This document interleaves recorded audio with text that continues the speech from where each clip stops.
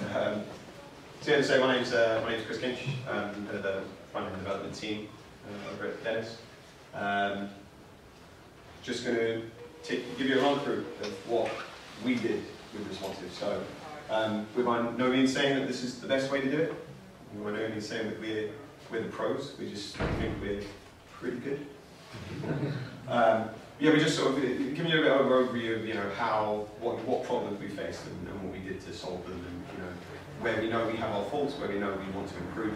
And, if anyone has any better ideas, I'm sort of very open to have a chat with you about it.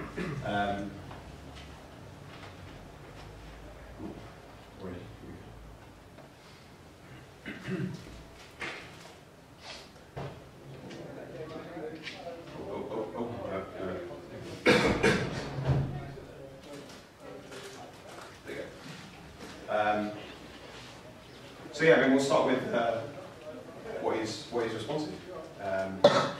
So this is the definition I grabbed off of Google.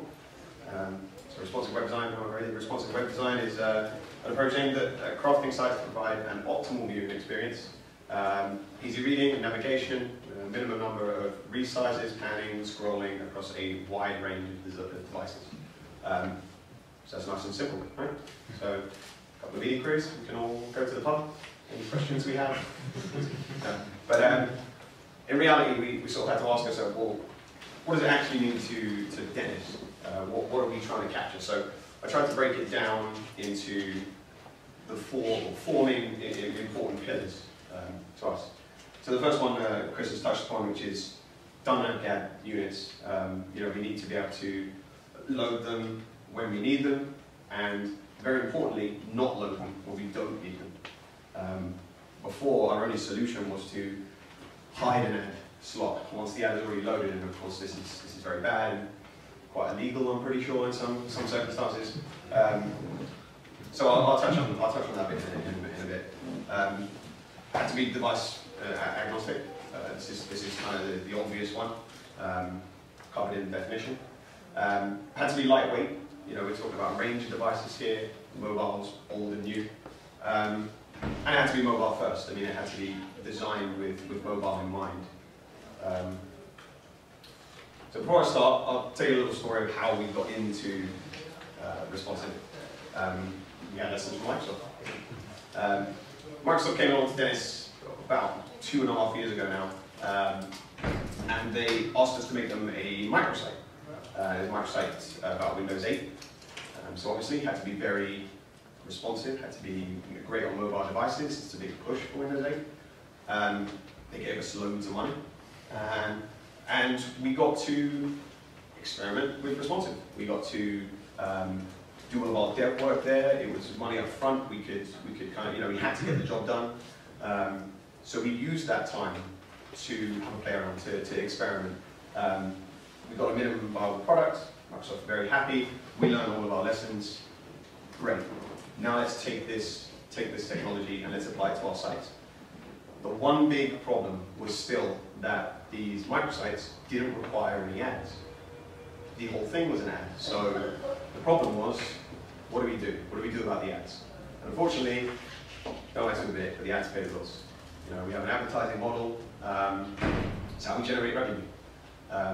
So that was the first place we looked. GPT's come along, very promising, some great new tools in there. So we started to look at what can we use it for. One of the most important things was we need the ads to load in a particular viewport. So this disable initial load function, which Chris touched on, is what facilitates that. When a page loads, we can say, don't load any of the ads. Then, when we're ready, when we know the width of the site, now load the ads that I have specified. That whole system needed a high level of customization. We needed to be able to say, on one site, load this set of ads on this viewport. On another site, load this set of ads. On this site, I want to load an ad when I change orientation. So we needed a way to sort of have a high level of granular customization. And on the same kind of note, we wanted the ads to load quickly, load early. We wanted them to be able to load from anywhere. We might have one on a pullback from a function from another script. We might have another one that's on a timer or something like that. There are lots of different situations where we might want to load a different ad. And it had to be asynchronous because that was one of the big benefits of GPT, and we didn't want to lose that. So that was the kind of ad section. I've got quite a lot of stuff to go through here, so if I'm rushing, feel free to call out any questions or ask me class time. But so that was your ad section. Then we move on to the being device agnostic. So this is an image. I saw some people chuckle as it came up. I think some of you have seen it before. This image blew me away when I first saw it the first time. I couldn't believe it was actually real. I had to actually Google some of the different devices in there. But this is all of the different devices that Samsung produced, and I think this is about a year old now. So obviously there's a huge range there. There's no way we can design sites for distinct breakpoints anymore. It has to be a fluid experience from device to device. So how do we achieve that bit? So we started to look at SAS. So before we were using less and SAS have a lot of similarities. For anyone that doesn't know, hasn't used either, they're very similar, but SAS seems to have a lot more below the surface functionality. It has a lot more. It's very robust. So we started to take a look at SAS, and some of the major benefits that we came across were shared partials. So partials are chunks of code that you can load from different SAS files. And we found a way with SAS to load partials from our base theme into our subthemes for our individual sites. So that allows us to do things like set up a bunch of variables, a bunch of default things that we know we use on the majority of our sites, even down to things like layouts in our base theme, whilst in our subthemes, we can very easily override those. Those variables can be tweaked. Those variables will be things like, how wide is your tablet breakpoint? Maybe we want to tweak that on the site. It'll be things like whole media queries can be rewritten for a particular site. We can also override an entire CSS file or SAS file from the subtheme. So this allows us to do some very cool things with the SAS, with CSS. One of those cool things being using grids entirely in CSS. So before we were coming from the world of 960 grid, we used a lot having your classes in your markup. One of the big switches for us was switching to a completely CSS-based grid system. So ZenGrids is something that plugs in via Compass and allows you to do all kinds of layout things in media queries very, very simply, very, very quickly. So I definitely recommend checking that out. There are lots of different grid systems. This is just a particular one that we ended up using. So then moving on to the lightweight aspect. We needed to clean up our theme. We had a base theme. We were now thinking, right, we need a second base theme. We need a 2.0. We need our responsive one. Our old base theme was full of excess code, too many divs, bloated CSS. It had become unwieldy. We have something like 34, 35 different sites. So we need to clean that up. So the first thing we took a look at was template files, reducing divification, reducing markup, trying to make it a bit more customizable. I don't know if anyone knows the theme Mothership, but it's a Drupal theme designed by Morton DK, and he is a complete hound when it comes to clean, usable markup. So we wanted to get a bit of that in, but not lose any of the customizability of it. We looked at images. We looked at reducing the amount of images. Obviously, we're talking about mobile devices here. We want to load as little as possible, data-wise. So we converted a lot of things to font icons. We converted a lot of things we might have had a gradient background image to CSS background image. Again, SAS is great for this. It has very clean fallbacks built in. Also using things like data URIs and SVGs and things. Threw a lot of toggles into the info file to be able to switch pieces of functionality on and off. So for a particular site, you might have a small menu. You don't want a full snap menu inside. You can turn that off. Things like that. And then aggregation of CSS. Again, Sass Compass is great at pulling all your CSS together, compiling it and minifying it, and making sure it's as small as it possibly can be. So then we move on to mobile first, which is the last pillar. So I added this slide in originally without a little caveat, and it was my controversial slide. It's the one I wanted to turn heads with. But I couldn't do it, I had to put the little caveat in. So what do I mean, iterative development hates mobile first? Iterative development is great. It's great for making small gains, very safe gains. But when we're going mobile first, when we're going for a full responsive redesign, it doesn't work so well. And that's because of this thing called the local maximum problem. Sorry to interrupt. Yes, I'm not familiar with the term, iterative development. So it kind of is the philosophy of like, have you ever heard of agile development? Oh yeah. Is that, so it's the philosophy of making small changes, releasing quickly, measuring the success, doing that test. If it's a good success, you know, things like split testing and stuff like that. So success, okay, a bit more in that direction. Okay, that's not so much of a success, maybe go back a bit and go in a different direction. But it's the sort of small gains that you strive for. And then the problem with this is that you end up climbing a foothill. So you're making small gains, but you're in a certain realm, you're in a certain place, and eventually you'll get to the top of that foothill, and then you have nowhere to go. Whereas really, you could be climbing that mountain over there.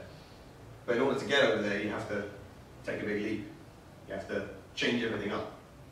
Now that's not to say you just take a leap of faith and just do it, which is what we did on the first site we redesigned, which was men's fitness. On the second site we redesigned, which has been Carlisle, not quite released yet, we've taken a bit of a different approach.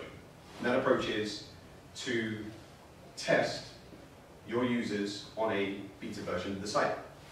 So these are the kind of things that you can do to take a huge leap, maybe completely redesign the look of the site or completely mobile first, whilst at the same time, maybe only putting 10% of your users in that beta camp. And then you can do your tests, you can check that they like it, make your changes. Once you then do your switch over to your new site, once that new site is at least as good as your old site, then you go back into your iterative development process and you work your way up to the top of that mountain. So those are the kind of the four big pillars that we tried to cover. So I thought I'd just try to give a bit of a summary, a bit of a what is in our Lego box of toys for responsive. So we have Compass, we have Sass, kind of go hand in hand. We've got media queries, good old-fashioned media queries. Zen grids, they work with the media queries, and again, it's a Sass thing. Dynamic GPT, this is the thing that we call our script to load ads when they need to be loaded. Enquire.js, this is the way we tell JavaScript how to load the media queries so that it's in sync with the CSS media queries. Modernizer for doing any kind of testing we need to do, checking if media queries are even available or not, if we need to load polyfills for certain things. Perhaps we need to load a certain script just for tablet or something like that. Snap.js, which is another library we use for our menus. When we go down to mobile, we have a little pop-out menu, a bit like an app. Savior.js, this is what we use when we need to do a masonry style layout, columns and blocks and kind of tab design and things like that. We used to do Salvatore, we used to do masonry before that. We've gone through many a hard afternoon trying to figure out these things and how they work. And then the breakpoints module, which is how we tell Drupal, how we tell PHP to conform with the same breakpoints as we're using for the JavaScript and for the CSS. So that's quite a list already. When I sort of first got into responsive design, I was like, media queries, no problem, let's go. But that's quite a list already, but there's more. So these are things that we're either currently working on or we really want to implement. So there's still lots of stuff for us to work through. JS aggregation, as I said, this is a big focus for us at the moment. That comes into require.js, which is what will hopefully solve some of the JS aggregation problems for us. And it will also replace Modernizer, so it will resolve some of the dependencies, the asynchronous loading, and the testing for certain device capabilities. We developed a thing called block hopper for a Drupal module and a JavaScript library that lets you do things like have a block in a prominent place on mobile, for example, but then you don't want it there when you get up to tablet. You want to maybe move it into a sidebar or down in by your content or something like that. So this is a nice little JavaScript module that lets you configure your breakpoints and then have things jump around the page as you go through to different viewport sizes. Lazy loading, not just of images, but also lazy loading things like your comments at the bottom of the page, or maybe your ads. Maybe you only load the page with 2 ads, and then as you scroll down, you get a third, a fourth, and a fifth. All these kind of things are going to help massively for the weight of the page for a mobile user. UI and UX improvements, always on the cards, always sort of iterating and improving as things go. And then also leveraging device capabilities.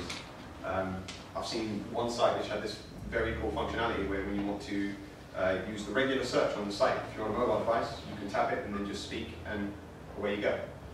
So these cool little additions that sort of leverage the device capabilities of modern devices. Oh yeah, and also I'm trying to put in some funding for a death rate, but I don't know if that will go through. So that's kind of the overview. We redid Men's Fitness.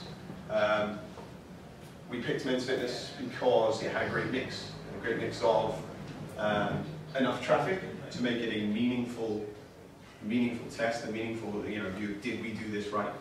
But at the same time, it was commercially viable, so it wasn't the top of the risk ladder, I should say. The first thing I will say about going responsive on Men's Fitness is we should not have done it over Christmas. Who works out over Christmas? So, I'll hold some stats for everyone. This is the where we get very revealing for you, full front line. So I don't know if everyone can read that, but some of the sort of overview bits. We got sessions up, great. New users up, great. This is a comparison of September to March. I've tried to space it out a little bit. I think when I originally did this, I did December to January, and it was something like a 250% increase in traffic for those months, or something crazy like that, because everyone wants to work out in January. But this has calmed down a little bit. So we look at things like bounce rate. It's got a little bit worse. Okay, we'll kind of deal with that. We'll have to try and find out what that is. Pages per session, though, has gone up, great. Average session duration also gone up, great. But then when we break it down to mobile and tablet, those ones have actually gone down slightly, and desktop has gone up. But then pages per session has gone up slightly, so that's okay. So I looked at these and I thought, well, I don't know what the hell I'm looking at here. So I was like, well, I'm going to compare this to something. So I compared it to women's fitness. It's a great one to compare it to. Similar kind of audience, but presumably more female. Same design. So we deliberately have the two brands aligned design-wise, except one is got a pinky hue, the other one has a reddish hue. But most importantly, women's fitness had not undergone any, had not been redesigned in any kind of way, hadn't had any kind of responsive work done to it. So great. So I looked at these figures, and pages per session has gone down slightly. Average session duration has gone down, and so has bounce rate, most importantly. So bounce rate, we're expecting, okay, maybe that just does go down slightly when we jump from the end of one year to the beginning of another. But all of these figures, they're not very what we were expecting. We were expecting a huge increase in pages per session, for example. We were expecting a massive increase in average session duration, for example. But at the same time, maybe we won't. Maybe if a user gets to the site, gets their content really fast because we've arranged it all beautifully. Maybe they're at a bus stop and they read that content really quickly where they wouldn't have visited the site before, and then they leave. Maybe that's why the bounce rate's higher. Maybe that's why you might expect page duration to be slightly lower, but pages per visit to be higher. What we learned out of all this was that we hadn't really learned anything. But this was part of the reason for doing it on Men's Fitness. This was part of the reason why, when we then moved on to the next site that we are designing responsibly, we have gone with a much more cautious approach. And this is why we've now developed the tech to have a beta site, a beta environment, and do split tests and things like that. So really you can say that doing this on Men's Fitness first was invaluable in that it taught us that it's not just an easy win to go responsive. Do you test your designs in kind of closed sessions before you start developing? Or do you make stuff and then test it in a while in like small percentage pieces? Good question. When we, sorry, the question was, so do we take our designs and do some sort of smaller group user testing first before actually going into the wild with the site? Yeah. For our regular sites, yes, we do. For Men's Fitness, we did. Men's Fitness was sort of from the beginning very much a let's try this, with the end goal being we don't want to completely mess this site up. With Carbuyer, we've been a lot more cautious. We're going to be putting a certain percentage of people in. They can then opt out. But I definitely think it will be something that we should do going forward. Yeah. So that was our case study. That was our real life case study. So I just wanted to close with something cool and witty, and couldn't think of anything, so left this slide in the end. What I did actually come up with, got on here, is that the web is our medium and responsive is our toolbox. But I thought that was a bit too hippie for me. I didn't like that. There was a story I heard about a Facebook redesign of the news feed, and apparently it was too good. People were no longer browsing different sections of the site. They were just sticking to their news feed because it was perfect and it had everything they needed and it looked fantastic. So they scrapped it and they went back to something that looked a little bit uglier. Apparently there was a guy in a bar somewhere who worked at Facebook who was overheard saying, whatever goes up in the numbers, that's what we'll build. But then it turned out that story wasn't true. So I'll scrap that. What I ended up with was I was complaining that I couldn't think of anything cool, and a guy I worked with said, well, if we don't do it, someone else will. I said, actually, that's exactly the way I feel about it, is that we have to think of our users. We have to think about our revenue. And at the end of the day, we want to strike a balance between them. That's the key. We want to have a site that is better for the user, better to browse, easier to navigate around on mobile and tablet and everything. And we want them to visit the site more often. That's how we get our advertising revenue. If we don't do that, with people talking about stats like 50% of their users are on mobile devices, somebody else is going to do that in a way that pleases their users. So we just have to try and find a good way to do it first. And that's what we've been trying to do. So, thank you for listening to me.